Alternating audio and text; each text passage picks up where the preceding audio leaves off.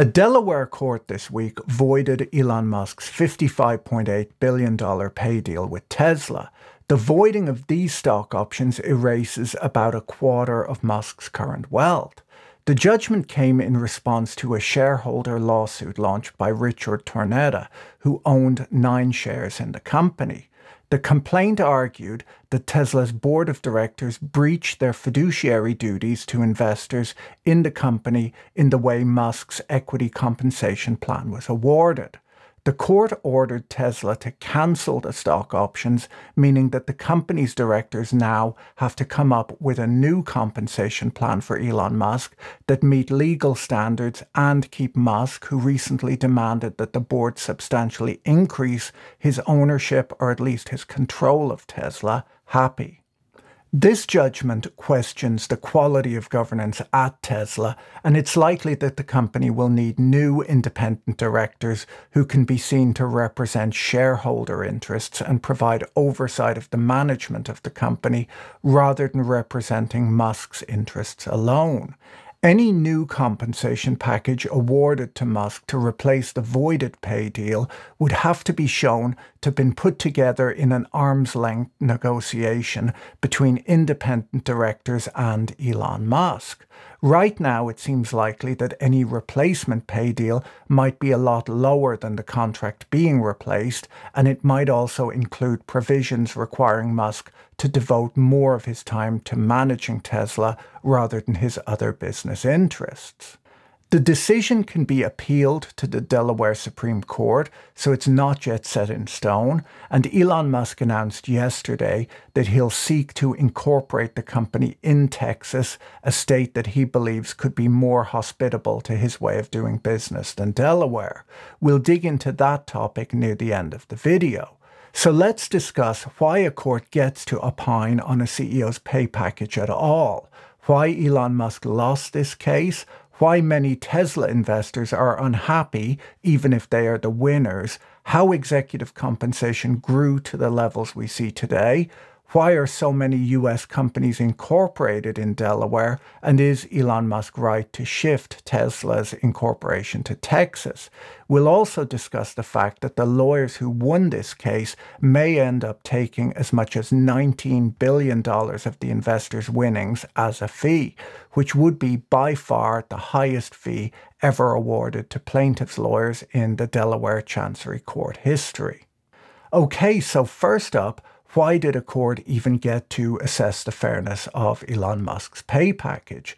Well, under normal circumstances, a court would not get involved in a dispute like this. Delaware is a very pro-business jurisdiction, and a key concept in Delaware law is the business judgment rule, which recognizes that judges, whose expertise is in law and not business, should not second-guess business decisions made by directors in good faith and with due care, even if the decisions turn out to be bad ones. That very rule is the reason that Elon Musk got away with Tesla's controversial purchase of Solar City. According to Judge Kathaleen McCormick's post-trial opinion, a board of directors' decision on how much to pay a company's CEO is the quintessential business determination subject to great judicial deference, so the courts wouldn't typically get involved in something like this. She then goes on to clarify that Delaware law recognizes unique risks inherent in a corporation's transactions with its controlling stockholder. She gives the example of Mark Zuckerberg, Jeff Bezos, and Bill Gates, saying that a transaction with a founder or CEO like that could be viewed as self-dealing and is assessed under a complex set of legal standards if it's challenged in court by an investor. The court decided that Musk was a controlling shareholder of Tesla for the purposes of setting his compensation package. This decision was based on the fact that he owned 21% of the company at the time and that he could exercise outsized influence in the boardroom due to his close personal ties to the directors and his superstar CEO status. McCormick highlighted that Musk structured the pay package and proposed it to the board. Musk controlled the timelines of the board's deliberation, and he received almost no pushback at all from the directors. According to the opinion and the director's own testimony, board members and Tesla's general counsel seemed to view themselves as participating in a cooperative process to set Musk's pay rather than an adversarial one. There was no pushback against any of his requests. According to McCormick, multiple aspects of the process reveal Musk's control, including the timeline, the absence of negotiations over the magnitude of the grant or its other terms, and the committee's failure to conduct a benchmarking analysis. In the end, the key witnesses said it all by effectively admitting that they did not view the process as an arm's-length negotiation. Now, there was, of course, a shareholder vote as well. So why did that not hold up? Well, before we dig into that, let me tell you about today's video sponsor. Brilliant.org is the best way to learn math, data science, and computer science interactively through their user-friendly app. Brilliant has thousands of lessons from foundational and advanced math to AI, data science, neural networks, and more, with new lessons added monthly. I've recently been enjoying their statistics and computer science courses. Brilliant is built for busy people. You tell them how much time you want to spend on the app every day, and the app then works out your skill level and customizes content to fit your needs. I'm told it's 6 times more effective learning with an interactive app than just watching a lecture. Whether you're learning math, computer science, or data analysis, Brilliant's thousands of bite-sized interactive lessons help you master key concepts and build to more advanced topics. To try everything Brilliant has to offer free for a full 30 days, visit brilliant.org/Patrick or click on the link in the video description. The first 200 of you to sign up will get 20% off of Brilliant's annual premium subscription.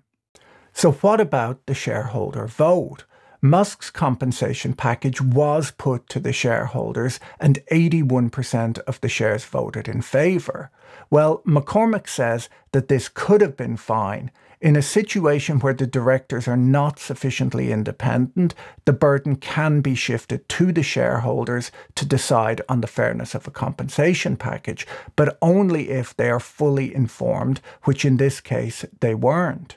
The court found that the proxy statement delivered to shareholders contained material misrepresentations and omissions, describing the compensation committee as being independent when it was made up of parties with close personal ties to Musk, and didn't accurately describe the manner in which the pay package was set, with Musk proposing the structure and the board going along with him. The solution to a conflict like this, according to McCormick, was quite simply disclosure. The proxy could have discussed the relevant relationships between various board members and Musk while stating that the board did not view them as being serious impediments to independence, thereby allowing stockholders to make their own assessment. She goes on to say what the defendants were not free to do was to take the position that the stockholders had no right to know this information because they, the defendants, had determined it was not important. So essentially, the bad corporate governance at Tesla is the reason that the court was allowed to assess the fairness of Musk's compensation package. Now, defenders of Musk's pay package would point out that it was worth paying Musk $55.8 billion if he increased Tesla's value from $60 billion to $650 billion. It's a huge pay package, but it's also a lot of shareholder value to add. The judge looked at comparable CEO pay packages and noted that as large shareholders in the companies they had founded, Zuckerberg, Bezos, and Gates, just like Musk, all owned significant portions of the companies that they had founded, and that their pre-existing ownership stakes provided sufficient incentive to grow the companies that they had built. Musk owned 21.9% of Tesla, which is more than he owns today, at the time of the options grant. If the directors' goals were retention, engagement, and alignment, then Musk's pre-existing equity stake already provided a powerful incentive for Musk to stay and grow Tesla's market cap. Judge McCormick highlights in her post-trial opinion that the options grant that Musk received was 250 times the median peer CEO compensation and more than 30 times greater than its nearest comparable plan, which was Musk's 2012 plan. In the opinion, McCormick asks if encouraging Musk to prioritize Tesla over his other ventures was so important to the directors, why did they not place any guardrails in place on how much time or energy Musk had to put into Tesla to receive this huge payday? So will this judgment stand? Well, Stephen Wilmot in the Wall Street Journal argues that Tesla could appeal the ruling to the Supreme Court of Delaware. Alternatively, it could just take the deal back to minority shareholders with a more explicit set of disclosures regarding Musk's role in influencing it. The company has a large base of retail investors, many of whom are huge Elon Musk fans. You can tell that from the blue ticks that they have. They might vote to give him all of the stock that he's asking for. So where did the huge CEO pay packages which led to Elon Musk's historic options grant come from?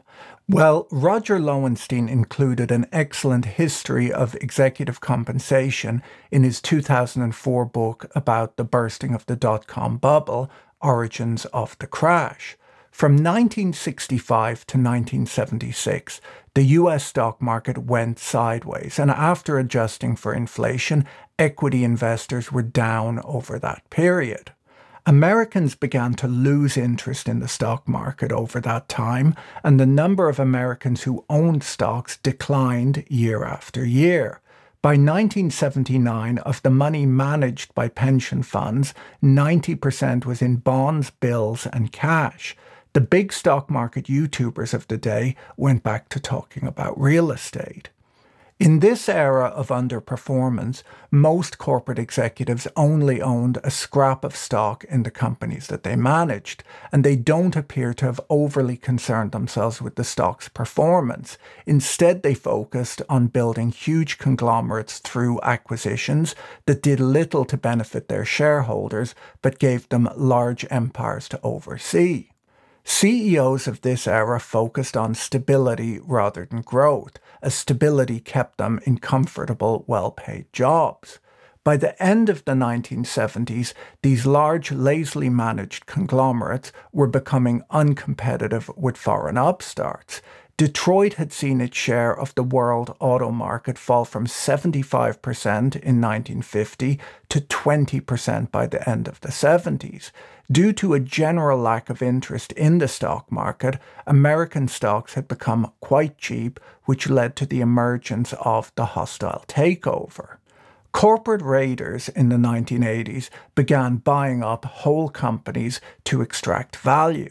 The emergence of junk bonds on Wall Street meant that these raiders could finance the purchase with borrowed money.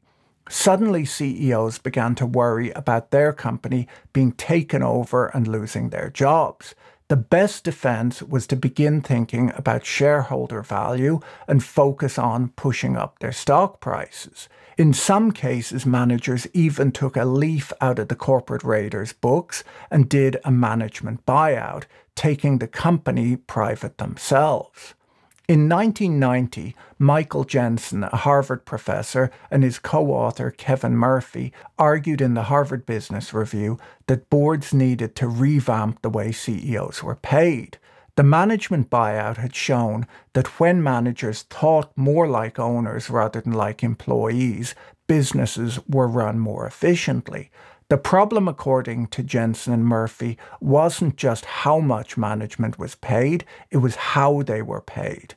They argued that corporate America paid its most important leaders like bureaucrats. The way to get them to act less like bureaucrats was for them to own a substantial amount of stock. Since most CEOs couldn't afford to buy big chunks of stock in the companies they were hired to run, this meant that they had to be paid with stock options. At this point, stock prices had already started rising from the doldrums of the 70s, and many CEOs started asking for some of their compensation in the form of stock options. Investors were delighted to pay them this way, as it better aligned management incentives with shareholders. Silicon Valley was at the front of this trend, and Intel was one of the pioneers who made paying management with options central to their culture. Intel was a hugely successful firm, and soon companies like Oracle, Sun Microsystems, and Microsoft followed in their path. In 1993, Bill Clinton passed a law to ban tax deductions on salaries above $1 million. This new law added fuel to the fire of executive compensation, as stock options weren't covered under the cap. Boards interpreted the rule change as encouragement to grant more options. Compensation consultants really ran with the ideas put forth by Jensen and Murphy. According to Jensen, the factor that mattered the most was the percentage of a company's outstanding shares that the CEO owned. He pointed to Warren Buffett as an example, who owned 45% of the public company that he managed, Berkshire Hathaway. Jensen overlooked the fact that Buffett had not been granted that share ownership, he had bought it with his own money. When Lou Gerstner was given 500,000 stock options in 1993 to turn around IBM, a massive options grant at the time, investors applauded, and the business press argued that it would be good for IBM stock. During this period, American public companies were reinvigorated. Only a few years earlier, it had been accepted wisdom that Japan, with their superior manufacturing ability and management culture, would overtake the United States. Now in the 1990s, Japan was shrinking and American businesses were innovating and growing like never before. The 1990s also brought the 401k as a new form of retirement plan, which meant that ordinary workers had money in the stock market and cared about corporate performance. American CEOs were beholden to investors and to the markets as never before.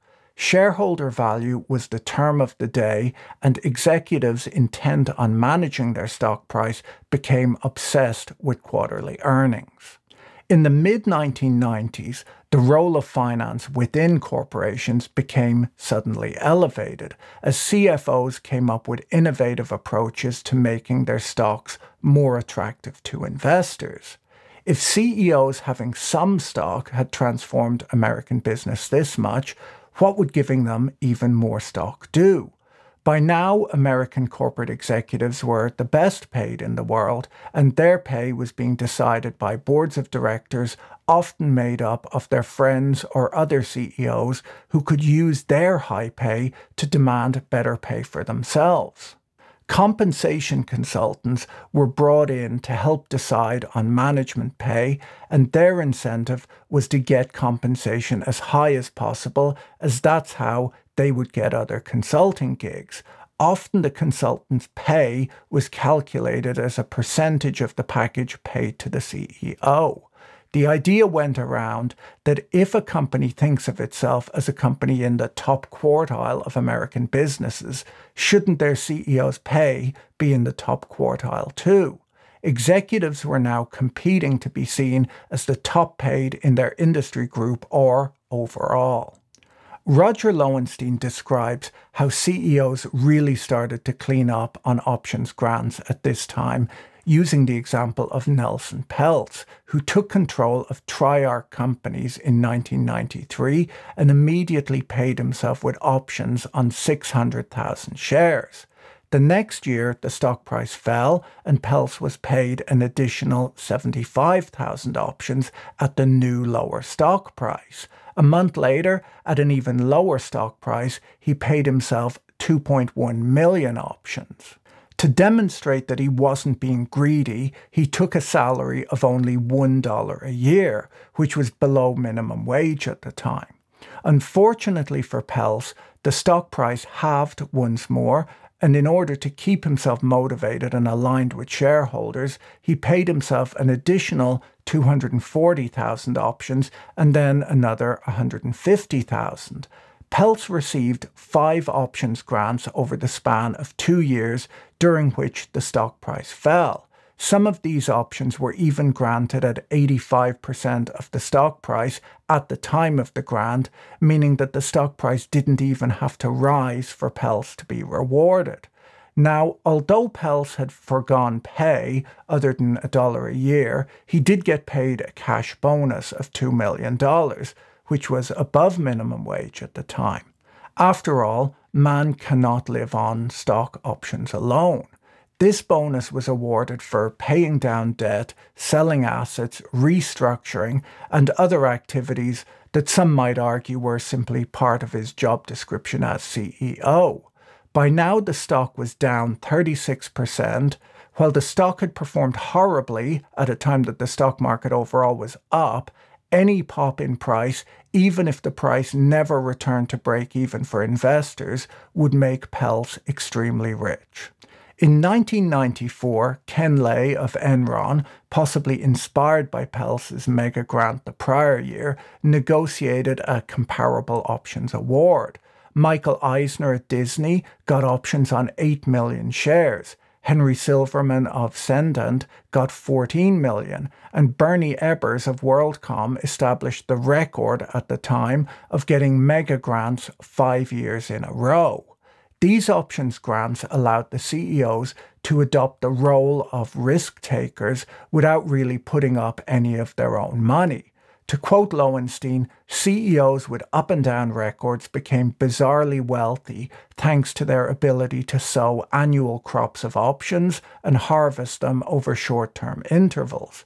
This was in no way beneficial to shareholders. For an incentive to work, there needs to be a prospect of pain as well as gain. But with these deals, the only question was how big the gain would be.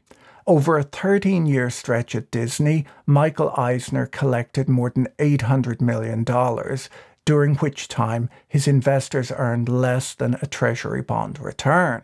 To quote Lowenstein, "Never has a CEO reaped such a fortune from such prolonged mediocrity." At this point, executives like Ted Turner, Sumner Redstone, Michael Dell, and Larry Ellison, who already owned billions of dollars of stock in the companies they had either founded or built up, began paying themselves mega grants too, I guess to better align themselves with shareholders. Bill Gates was a notable exception. He received no options grants himself from Microsoft. His founder's stake in the company was enough to motivate him, but he did pay other Microsoft employees with options. The mega options grants that founders paid themselves in the 1990s set the precedent for Elon Musk's giga grant of options from Tesla. It's worth noting, as pointed out in a recent Common Sense Skeptic video, that Musk with his giga grant has extracted billions more from Tesla than the company has ever earned in profit in its entire history. In fact, his Tesla pay is more than all of his companies have earned in profit in their entire existence. While 1990 CEOs were now hyper-focused on the stock price, they were possibly too focused on finding every trick possible to pump the stock price up, regardless of business conditions. Lowenstein highlights Lucent Technologies, which was spun off from AT&T in 1996. The stock rocketed from $9 to $75 that year alone. It was thought to be one of the fastest growing big companies in America at the time, but it actually was just using every revenue enhancing trick imaginable. The company later turned out to not really be growing at all, just managing the numbers to keep up with Wall Street's growing expectations. In 2000, Lucent's incoming chairman was alarmed by the company's accounting practices. In November 2000, Lucent disclosed to the SEC that it had a $125 million accounting error for the third quarter of 2000. and by December 2000 it reported that it had overstated its revenues for its latest quarter by nearly $700 million. After a series of scandals, by 2002 the stock price had bottomed at 55 cents a share, down 94% since its launch 7 years earlier. Scandals at firms like Enron, Tyco, WorldCom, Xerox, and a variety of others in the early 2000s highlighted a problem with paying managers in options. The compensation structure encouraged a focus on short-term pumping of the stock at the expense of taking a long-term view. The number of companies forced to restate earnings because of accounting errors rose from a handful in the 1980s to more than 150 a year by the late 1990s. In 2001, Michael Jensen, whose ideas had spurred the mega-grant culture of the 1990s, highlighted some of the problems of paying executives in options in his paper, Paying People to Lie.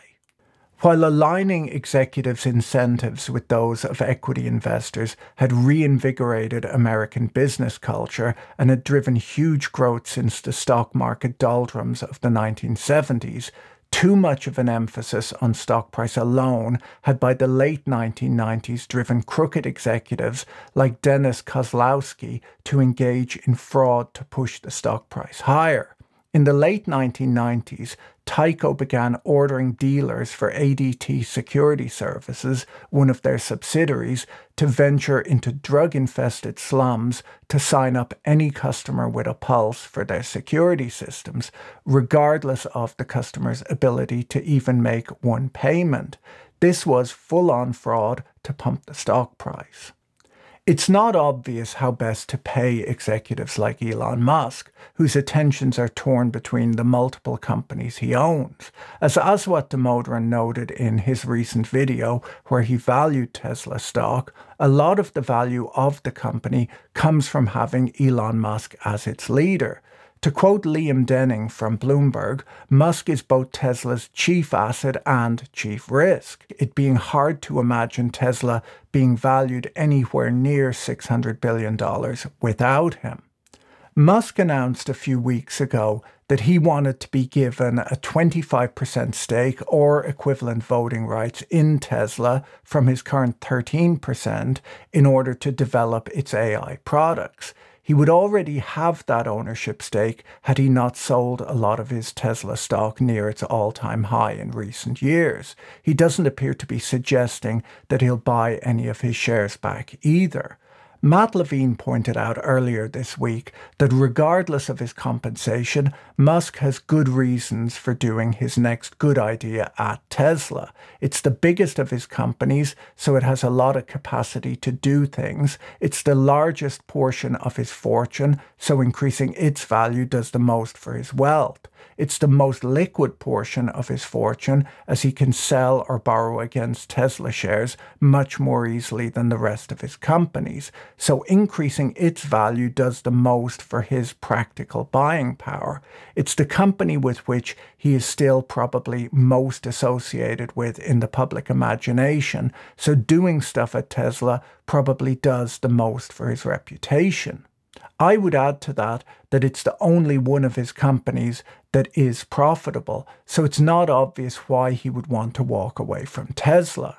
Musk announced in the wake of the Delaware judgment that Tesla would immediately hold an investor vote on whether to move its corporate registration to Texas. Ann Lipton of Tulane University, an expert on corporate law, tweeted that reincorporation in another state would not affect the outcome of the case. So why was Tesla, which was originally founded in California, ever incorporated in Delaware? And does it make more sense for a company to be incorporated in the state where its headquarters are located? Well, a lot of companies are incorporated in Delaware. There are in fact more corporations in Delaware than there are people. 68% of Fortune 500 companies and 93% of all US-based IPOs are registered in Delaware. Incorporating in Texas would be unusual for a business the size of Tesla. According to the FT, if Tesla were to reincorporate in Texas, it would be 5 times larger than all of the Texas incorporated Russell 3000 stocks combined. There are a few reasons that corporations register in Delaware. Firstly, corporations that don't do business in Delaware but are registered there don't have to pay corporate income tax. This is not the case in other states. While companies do have to pay a franchise tax to register in Delaware, this is capped at $200,000 per year. If Tesla were to reincorporate in Texas, they would have to pay 0.75% of revenues per year in franchise tax to the state, which comes to considerably more than $200,000, and it would be difficult to explain this decision to most investors. A big reason that Delaware is an attractive place to register a business is that they have a specialized court that hears corporate law disputes, the Delaware Court of Chancery. The judges on that court are experts in corporate law. They understand the issues. Their decisions are seen as being predictable as they're based on over 100 years of Delaware legal precedent. They also understand that these cases can be time-sensitive and move quickly. In other states, cases can be decided by juries who are often less predictable and can take years before being heard. In Texas, corporate law disputes are often pushed out to make room for criminal cases. For these reasons, even foreign companies come to Delaware to have corporate disputes decided. There are numerous academic papers that discuss the Delaware advantage and argue that being incorporated in Delaware can add value to a company. For most companies, it would be seen as a red flag to change incorporation to a less shareholder-friendly state, but that doesn't mean that Tesla investors won't vote for it. According to a Reuters article, legal experts say that Musk would open himself up to further investor lawsuits if he tried to move the state of incorporation to Texas, particularly if it was seen as a move to secure his pay package rather than to obtain some benefit for Tesla. So he should come up with a good story for why he's making the change. Okay, so finally, to what extent will Tesla investors benefit from Elon Musk's options being voided? The options being voided go back to shareholders, right? Well, while this ruling is likely to put a dent in Elon Musk's net worth, he won't likely lose the full $55.8 billion, as the board is likely to come up with a new pay package for him that meets the legal requirements, and we don't yet know what that might be. Any new pay package that's negotiated by a competent board might require Musk to spend more time at Tesla rather than at his other businesses, and that is likely to make Tesla investors happy. This time around, Tesla and Musk need to make sure that shareholders get a fully informed opportunity to pass judgment on the plan. The Financial Times pointed out yesterday that the lawyers who represented Tesla shareholders may receive a record-breaking payout, possibly worth billions of dollars, based on this victory. That payout would come from Tesla shareholders. The law firm is allowed to request up to 1/3 of the benefit conferred by the ruling, which would come to $19 billion. This would have to be approved by the Delaware Chancery Court, and a payout that large being approved is unlikely. The largest payout ever awarded to lawyers in Delaware history was $285 million, which was around 15% of the damages in the lawsuit in question back in 2012. Whatever the size of the payout, it's likely to set a new record one way or another. If you found today's video interesting, you should watch this one next. Don't forget to check out our sponsor, Brilliant.org, using the link in the video description. Have a great day and see you in the next video. Bye.